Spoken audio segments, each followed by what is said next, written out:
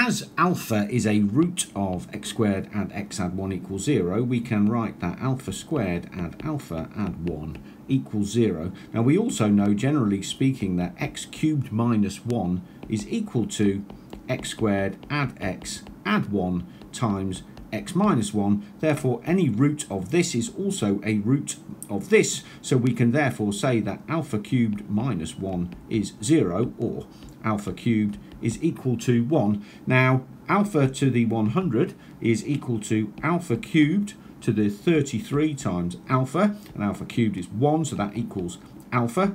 Alpha to the 90 is equal to alpha cubed to the 30, which equals 1, and alpha to the 80 is equal to alpha cubed to the power of 26 times alpha squared, which equals alpha squared. Therefore, alpha to the 100 add alpha to the 90 add alpha to the 80 is equal to alpha squared add alpha add 1, which we know is equal to 0, so it's answer A.